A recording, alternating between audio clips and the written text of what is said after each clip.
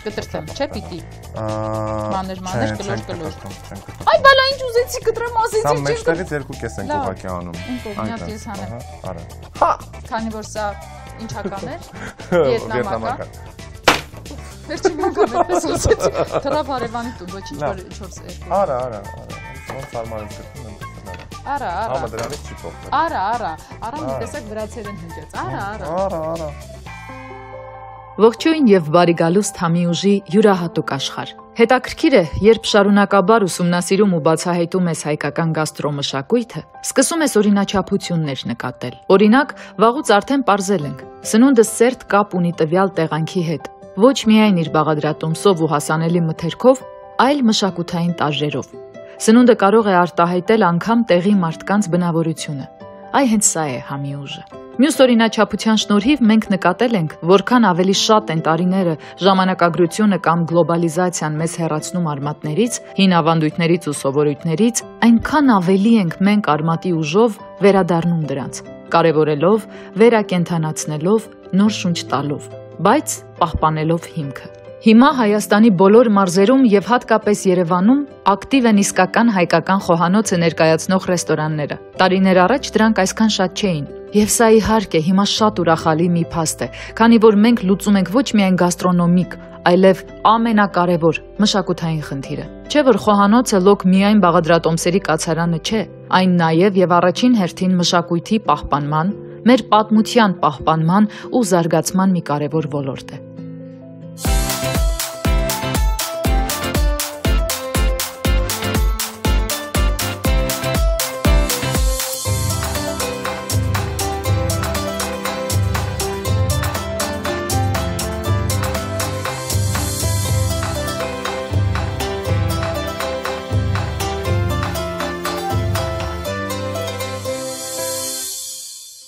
Որքան շատ է ժամանակակից աշխարհը մեզ փորձում հեռացնել մեր արմատից ու փորձում փոշեպատել պատմության էջերը, այդքան մենք հայերս անկախ նրանից, թե ինչ դժվարությունների ենք հանդիպում, միևնույն է փորձում ենք վերադառնալ արմատներին։ Լինի դա խոհանոցային մշակույթ, լինի դա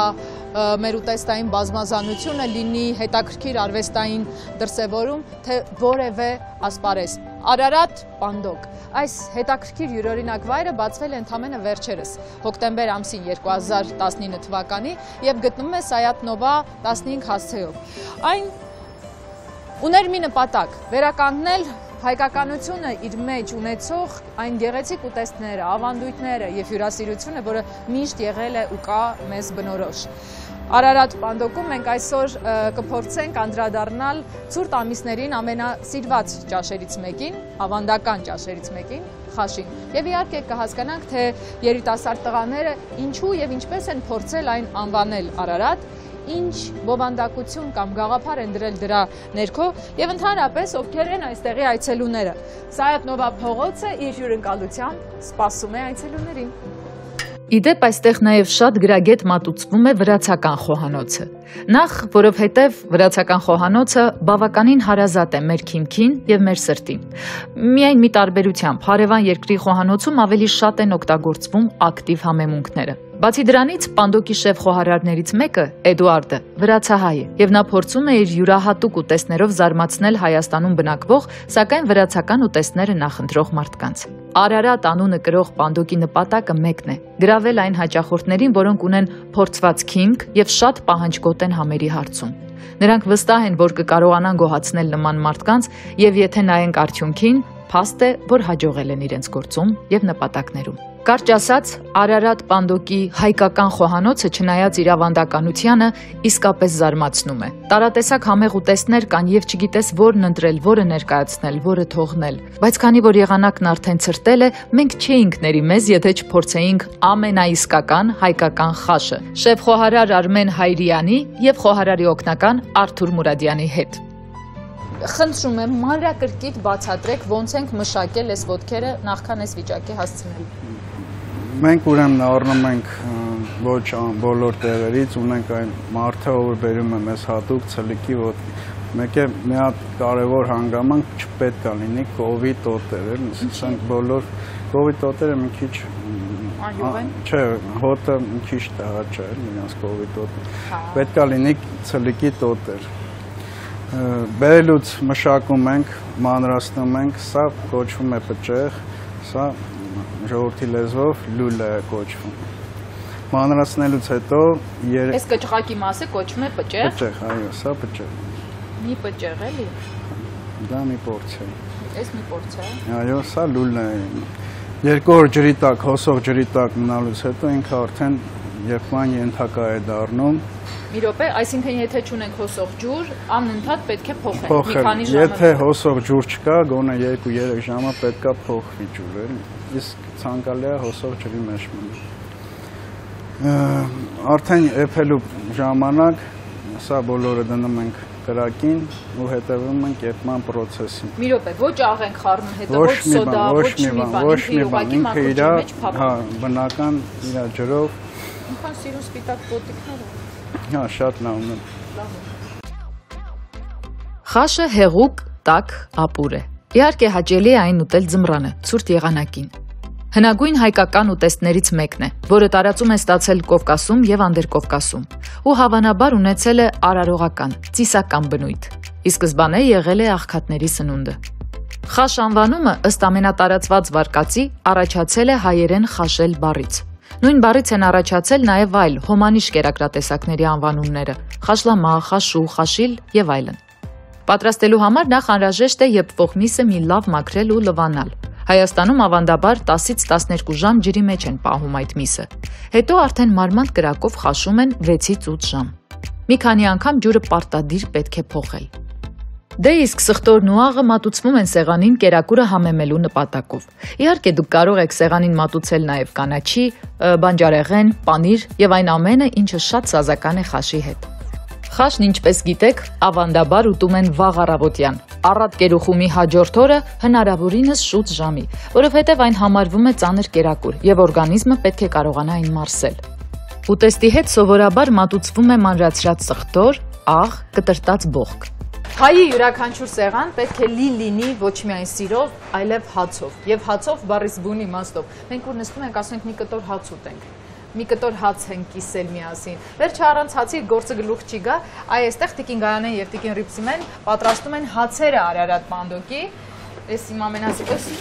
խաչապուրի։ Ինչով։ Տիկին Գայանեն աջարականն է սա։ Այո։ Մի հատ կփաթաթեք, այս իդեպ չգիտեմ ոնց է սարքում։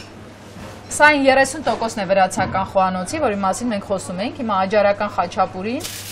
Ես ոնց եմ սիրում, որ այդ կողքերի մեջ մնում է պանիրը շատ։ Так, փաթաթվում ենք։ Հա, հասկացա։ Իսկ խմորը ինչ է, սլայոնի, թե հացի խմոր է։ Դրոժով խմոր է, բայց շատ թեթև խմոր է։ Եվ ձեր աջարականն էլ է շատ համեղ։ Շնորհակալություն։ Ամեն ինչ կերել եմ, էլի։ Դե ամեն ինչ չէ, հիմնականում ամեն ինչ։ Նոր հետո վրայից ջարդելու ենք ձուն, երբ կիսա պատրաստ լինի։ Այո, կտնենք հիմա վառարանի մեջ, կիսա պատրաստի։ Ինչ ենք առանձին փայլաթիթեղով անում, տիկին Գայանե։ Որ չկպչի։ Հա, որ քարին չկպչի, էլի փայլաթիթեղով ավելի հարմար է աշխատելը։ Մենք քարի վրա ենք եփում։ Այո։ Եկեք նայենք, տիկին Ռիփսիմեն ջան, բացեք։ Այսինքն փռի մեջ քար է դրած։ Ինչի, որ լինի աջարականը նայեք, արդեն եփվում է։ Արի հաց որ ասում են, այս վառարանների մեջ են պատրաստում։ Իսկ այս պանջիկով հացիկները մի հատ ցրեմ էլի միջից։ Շատ լավն է, տաքուկ, ու մեջը պանիր կա։ Այս այստեղի նոուխաուներից է։ Դե կչաղանամ էլի ես այսպես մի օր։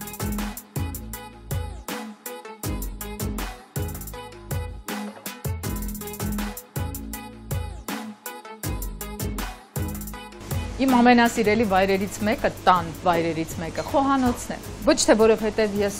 անընդհատ գտնում եմ, որ մարդ պետք է լինի խոհանոցում, ընդհակառակն։ Ես գտնում եմ, որ մարդ, որը կարողանում է խոհանոցը կառավարել ու ղեկավարել, նա կկարողանա իր կյանքում ամեն ինչ ճիշտ ղեկավարել։ Եվ ընդհանրապես, չէ, որ սնունդով ենք մենք ստանում են անհրաժեշտ վիտամինները եւ շփումը միմյանց հետ, առանց որոնց ապրել չենք կարող։ Մենք գտնվում ենք Արարատ պանդոկի խոհանոցային լաբիրինթոսում եւ այստեղ շատ հետաքրքիր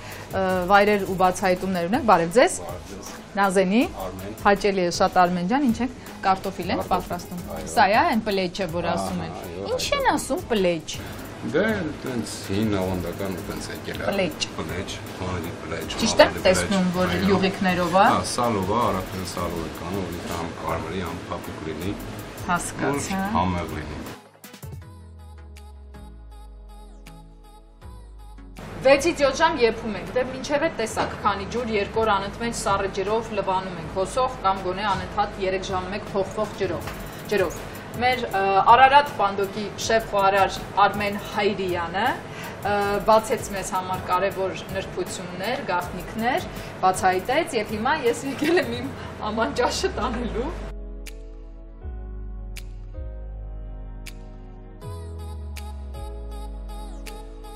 Մենք ունենք սկզբունք Համի ուժով, նաև ցույց տալ խոհանոցը, որպեսզի եւս մեկ անգամ հեռուստադիտողը հասկանա ինչպիսի պրոֆեսիոնալ, հատուկ մաքրության եւ ճիշտ որակական չափորոշիչները պահելով են ստեղծում ուտեստները։ Թե չէ մի բան է ինչ դնում են ձեր սեղանին եւ մի բան է ինչպես եւ որտեղ է այդ ամենը պատրաստվում։ Մենք շնորհակալ ենք այսօր մեզ հյուրընկալելու համար, շարունակում ենք բացահայտել Արարատ պանդոկը, պարոն Հայրյան, շատ հաճելի էր, գլխարկս մնաց իր նույն բոյին չերկարեց, որովհետև դեռ պրոֆեսիոնալիզմից շատ հեռու եմ ես շեֆի, դե բայց ամեն ինչ առջևում է, ինչու ոչ։ Հայաստանում շատերը գերադասում են խաշն ուտել ձեռքերով, նախապես նրա մեջ մանրացնելով, փրթելով չոր լավաշը, հատուկ պատրաստված, իսկ թարմն օգտագործելով որպես գթալ բռնիչ։ Պնակը ծածկում են լավաշով եւ ուտելու ընթացքում բացելով մի փոքրիկ անկյուն, թարմ լավաշի կտորով հանում են կերակուրը։ Սա իհարկե նաև նրա համար է, որպեսզի խաշը ուշ սառչի։ Ես անկեղծ ասած սիրում եմ խաշն ուտել գթալով։ Այո, ես պատկանում եմ այն մարդկանց թվին, որոնք փչացնում են խաշը ուտելով այն գթալով։ Բայց ես սիրում եմ հենց այդ արգանակի համը, ոչ թե նրա մեջ փրթած լավաշի։ Հիմնականում խաշ եփելու նախապատրաստական արարողությունը սկսում են երեկոյան, որպեսզի առավոտ վաղ այն արդեն մատուցվի։ Ավանդաբար խաշն ուտում են տարվա ցուրտ եղանակին, ձմռանը, այսինքն հիմա իսկական լավ ժամանակն է, լավ օղու ընկերակցությամբ։ Բայց եթե դուք սիրում եք խաշն ուտել նույնիսկ տաք եղանակին, ապա հանգիստ եղեք, կարևորը որ ձեր ընկերների ու լավ միջավայրի ընկերակցությամբ դա անեք։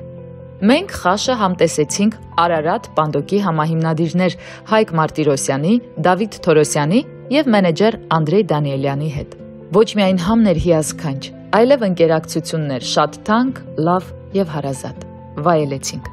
Տղաներ, նախ շնորհակալություն հյուրընկալության համար։ Շնորհակալ։ Ես եմ շնորհակալ, որովհետեւ ամեն անգամ, երբ մեր հյուրերը գալիս են այստեղ, գնում են շնորհակալությամբ։ Գնում են իրենց քիմքի բոլոր այն նրբությունները բավարարած ու ամենակարևորը հայկական ավանդական ուտելիքի գեղեցիկ ու նոր ձևակերպմամբ հարստացած։ Ինձ դուր է գալիս նախ ինտերիերը եւ ինտերիերի որակին զուգահեռ համը, որովհետեւ սովորաբար կաղում է մի կողմը, ասենք լինում է մի քիչ ավելի ոչ այդքան հաճելի ինտերիեր եւ գեղեցկություն ու լինում է համեղ կամ հակառակը։ Հիմա ումներ գաղափարը ստեղծելու այսպիսի նորամուծություններով լի հայկական նկարչությամբ ու մեր հին մանրանկարչությամբ ինտերիեր եւ ընդհանրապես կոնցեպտի մասին։ Սկիզբը համահիմնադիրներով այդ Hami լավություն լինելը, լավ լինելը սկսվել է համահիմնադիրներից, այդ ծանրը դրվել է դիզայն դելյուքսի առաջ, որ ունենալու ենք ամենաբարձր մակարդակի երևի թե ասեմ, հա, խոհանոց, հայկական, վրացական ակցենտով, այն մնացածը, արդեն մնացած մասը դիզայն դելյուքսը իր հոգով, իր ներդրումով ստացավ մնացած բոլորը ինչ տեսնում եք։ Նշում ենք Գագա Ամատունուն, որպես գլխավոր դիզայներ եւ այս կոնցեպտի հեղինակ, փճուճիկներն են շատ լավն է այնտեղ պատին պատկերված նկարը, որը մեծ ու լուրջ աշխատանք է։ Անդրեյ, ովքեր են գալիս Արարատ պանդոկ։ Շատ են գալիս մեր Երևանի ու Հայաստանի հայերը շատ հաճախ են իրենց սիրելի տեղն է դառել դա ու հիմա շատ են գալիս փորքահայերը ու իրանք գնահատում են թե խոհանոցը թե մթնոլորտը որ հատկապես երեկոյան ժամերին ենք ստանում ազգագրական երաժշտության ներքո տրամադրությունը։ Ունենք կենթանի երաժշտություն, ինչ հաճելի է։ Գիտեք, դրսում մենք ամեն տեղ ուր գնում ենք, Արարատ անունը կրող վայրեր շատ կան, լինի մշակույթի որևէ հաստատություն, թե ռեստորան, թե սրճարան։ Իհարկե միշտ չէ, որ որակը պահում են, ցավոք սրտի։ Ես հուսով եմ, որ ձեր այս նոր լավ մեկնարկը կբերի որակի նոր նշան, նոր չափորոշիչ ու նշաձող, որը կմնա իր բարձր։ Պարտադրող անուն ենք իրանով արդեն, էլի պետքա բարձր պահենք այդ անունը։ Համի ուժ ամեն անգամ անդրադառնալով ու մատնանշելով հին հայկական ավանդական ուտեստները, որոնք այսօր մեզ համար երբեմն սովորական են, դրանցով հյուսում է պատմությունը մեր պապերի, նրանց ապրածի, նրանց ունեցվածքի, նրանց տարբեր հետաքրքիր ինգրեդիենտներից նոր բաներ ստեղծելու կարողության։ Հայը ստեղծարար ոգի ունի, եւ այս ստեղծարար ոգին է, որ մեզ մինչև օրս ստիպում է ապրել, արարել, ունենալ պետություն, ունենալ առանձին ինքնուրույն աշխարհ, չնայած համաշխարհային մարտահրավերներին։ Այ Համի ուժը սրա մասին է։ Եվ շնորհակալ եմ տղաներ, որ դուք այսօր ընձեռեցիք մեզ հնարավորություն եւս մեկ անգամ այդ հետաքրքիր պատմության էջերով, երբեմն փոշոտված էջերով նորից անցնելու համար։ Կհանդիպենք ձեր ավանդական ուտեստների պատրաստելու ժամանակ։ Մենք ենք շնորհակալ քեզանից նման հետաքրքիր օրվա համար։ Խաշն ընտանեկան կերակուր է, հարազատներին միավորող եւ ունի իր տրամաբանական շարունակությունը։ Ժամեր անց հայկական ընտանիքներում ընդունված է միասին թեյ խմել կամ սուրճ եւ շարունակել խաշի սեղանին կիսատ թողած զրույցը։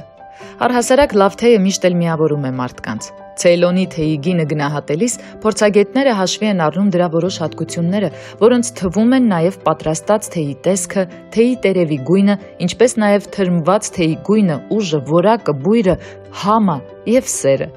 Լավ որակի թեյի վերջին չափանիշը, այնուամենայնիվ, թեյը համտեսող մասնագետների կողմից սուբյեկտիվ գնահատումն է։ Շրի Լանկայի ցածր լեռնային թեյերը գնահատվում են համաչափ սև, տեսքի, թեյի բարձր դասի համապատասխանության եւ խառնուրդների բացակայության համար։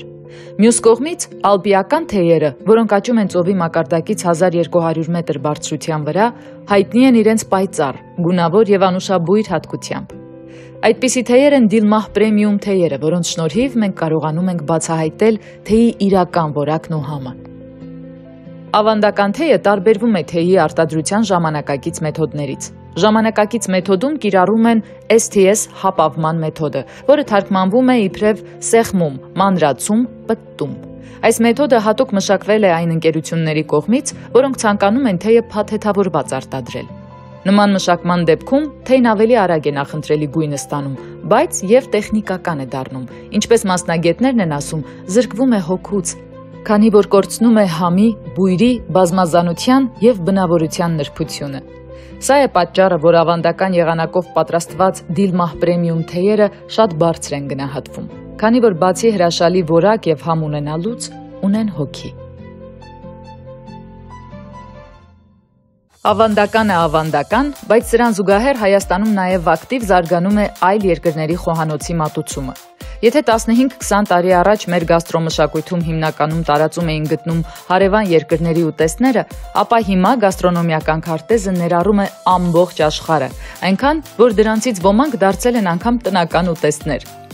Նիկ Էգիբյանը, բացի շատ լավ մարդ, լավ ընկեր, տաղանդավոր երաժիշտ ու պրոդյուսեր լինելուց, եւս մեկ տաղանդ ունի։ Հրաշալի է պատրաստում եւ անգամ վստահ է, որ եթե չլիներ երաժշտությունը, ապա հաստատ խոհարար կդառնար։ Հենց դրա համար այսօր Համի ուժով հյուրընկալվել ենք նրան, պարզելու արդյոք խոհանոցում էլ են նույնքան չկրկնվող ու շշմելու չափ հետաքրքիր համադրություններ գտնում, ինչպես որ իր երաժշտության մեջ։ Նիկը շատ է սիրում ասիական խոհանոցը, չինական, վիետնամական, թայվանական, իտալական եւ իսպանական խոհանոցների սիրահարել է։ Եվ դրա համար էլ զարմանալի չէր, որ որոշեց մեզ տպավորել երկու շատ հետաքրքիր ուտեստներով՝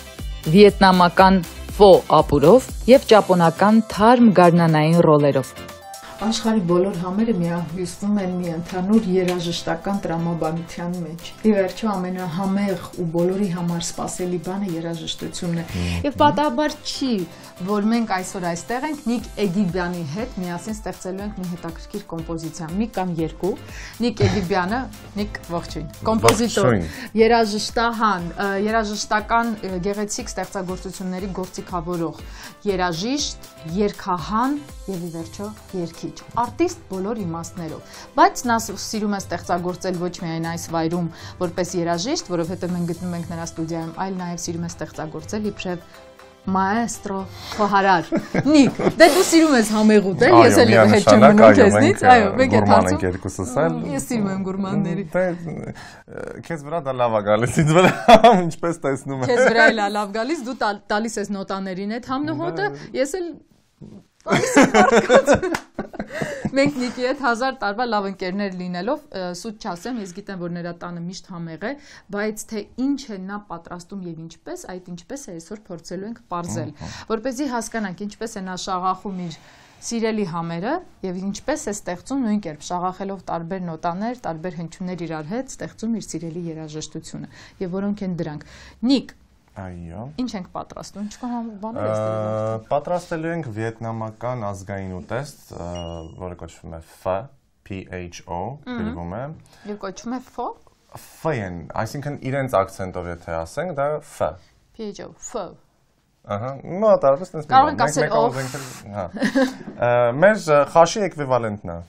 Այո, դա առողջարասուպ է, որի մեջ կա կոճապղպեղ, կա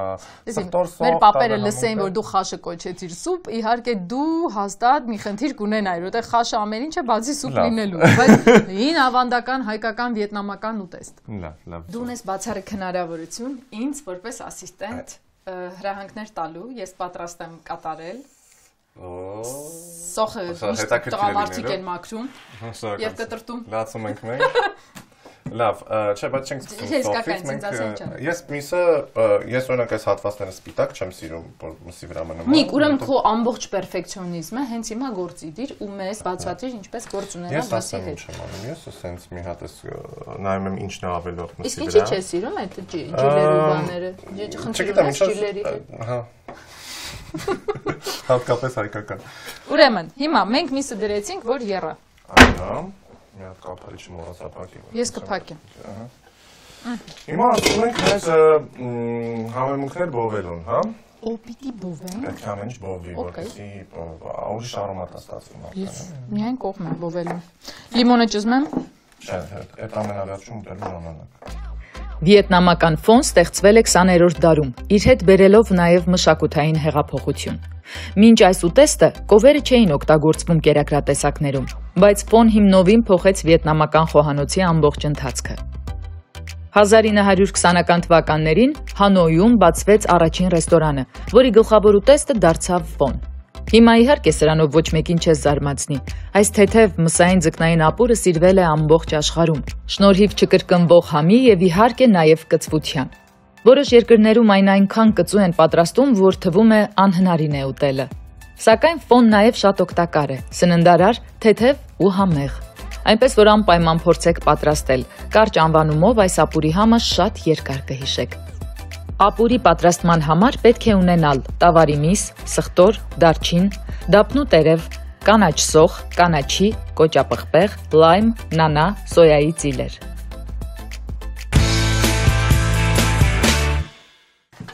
Այդքան երկար ռոլի մեջ ոնց է տեղավորել։ Երկար ռոլա։ Այո։ Իդեպ հին Հայաստանում այդ ռոլը կոչվում են բրթուճ։ Բուրում, դուրում, մի խոսքով այն ամենը ինչ տեղավորվում է ափի մեջ։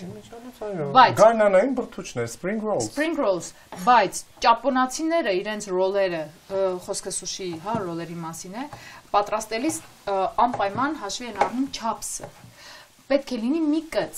Այո։ Մի կծ, իսկապես։ Մենք նույնիսկ ունենք մի կծի օրինակով հին ուտեստ, որը որ ագուլիսից է պատրաստվել։ Եվ մենք նկարել ենք նաև Լուսիկ Ագուլեցու շքեղ որ քեզ շատ խնդրեմ ներողություն, հազար ներողություն, չէ, գազարը եւ վարունգը կրվածն է, հա, կրվածը։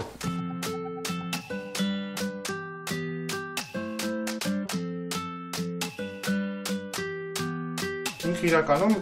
ռեստորանային է ամեն ինչը, շատ բավականին, չէ, թանկ է, ինչ որ համատած ինգրեդիենտների գնին եւ ես ինչ եմ ուզում ես ամեն ինչ հիմա պատրաստեմ, բոլոր տեսնում շատ հեշտ է պատրաստել բանը։ Սա բրինձի բլինա, լապշա։ Այո։ Բրինձի արյով պատրաստված թերթիկներ են։ Բրինձաթերթիկ։ Այո։ Հիմա նայ, այսպես մի հատ թրջում ենք իրան։ սառը ջրով տաք ջրով տարբերություն չկա։ Նո տաք չէ, երման չէ, որ ամբողջովին պետք է միայն թացածենք։ Հիմա նա ինքը սենց դեռ պինդա չէ, ինքը տենց չի դարե թաղանդ։ Հիմա ինքը դառնալա թաղանդ։ Դրա համար արագի մեջ, այո, այս սենց դնում ենք։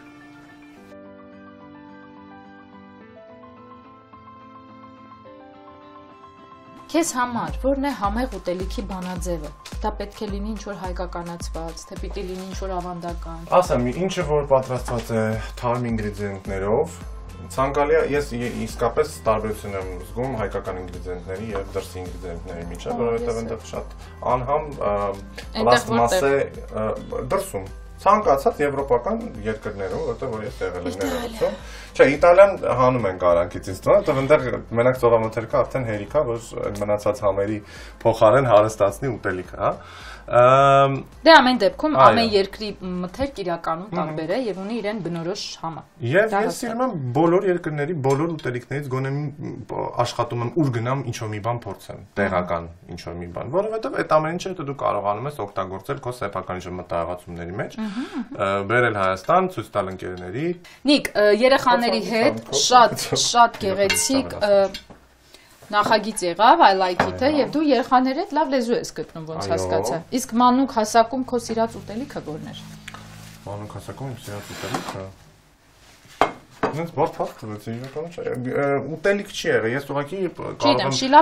կիլոներով ուտել խնձոր։ Հա, երկար։ Կիլոներով խնձոր ուտել, այո։ Iron Man։ Այո։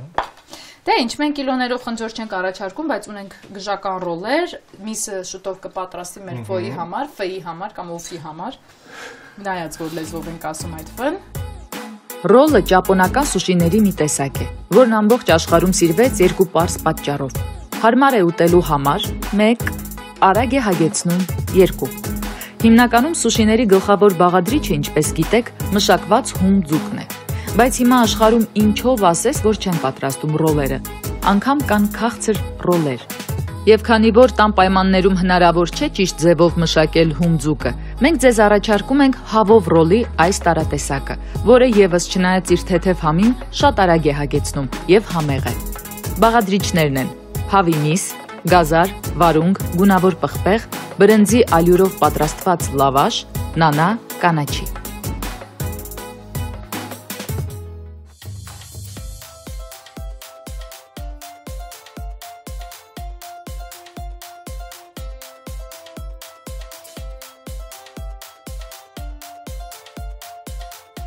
Շատ տաք է իհարկե, բայց համը վերջն է ու հիմա ես կփորձեմ միսը դες կասեմ։ Հալվում է ու այդ բոլոր բաները քաշել է իր մեջ։ Համեմունքների դարչինը մսի մեջ է զգացվում հիմա, ջրի մեջ չէ։ Շատ հետաքրքիր է, որտեղ մենք սովոր ենք դարչինը դեսերտային ինչ-որ ուտելիքներում։ Ես հրաչենց տանը կերել եմ դարչինով համեմած գառան սրունք, վերջներ, տրամազդեր։ Ինչո երկուսից մեկն էր։ Չգառը կար։ Իսկ spring roll-երից չենք ուտելու, փորձենք։ Հա, արի, ուզում ես անցնենք spring roll-երին։ Մի բան ասեմ, իսկական դեպի ձմեռ գնացող առողջարար ու կծունկ ավելացնեի ինչ խոսքի ես։ Որտեւ հա, ինչից են շատ է ուզվում, ու մի քիչ էլ կավելացնեն երևի ձեթ։ Չէ։ Յուղոտ դու չես սիրում ճաշել յուղոտ։ Ձեթ լցրեք վրան շատ զեյթունի կամ կարագ։ Չէ։ Հայկական յուղ։ Ճոր մի բան ավել անարատ յուղ։ Համի ուժը ունի յուրօրինակ հատկություն։ Շատ տարբեր քիմքի, տարբեր բնավորության, տարբեր էության տեր մարդկանց համախմբելու մի ոչ պակաս կարևոր ուժի շուրջը։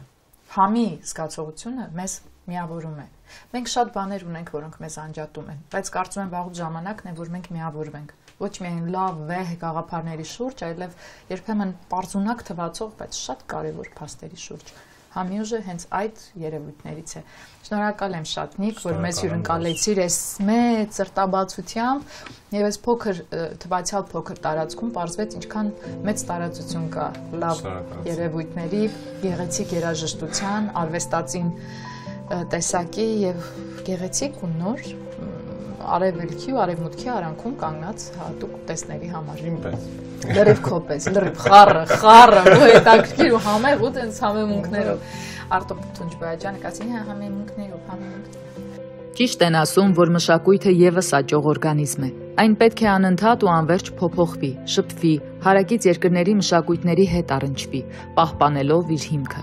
Հայերիս մոտ սա լավ է ստացվում։ Մենք կարողանում ենք եւ պահպանել ու զարգացնել մերը, եւ ուսումնասիրել ու յուրովի մատուցել աշխարհի գաստրոմշակութային փորձը։ Դե, իսկ Համի ուժը իր հերթին պատրաստ է մշտապես սիրով պատմել ձեզ այս ամենի մասին։ Մեր հաջորդ հանդիպումը հաստատ չի ուշանա։ Ձեզ հետ կրկին ես էի, Նազենին, մինչ հաջորդ հանդիպում, որին մենք մշտապես սպասում ենք կարոտով եւ շնորհակալությամբ։ Առայժմ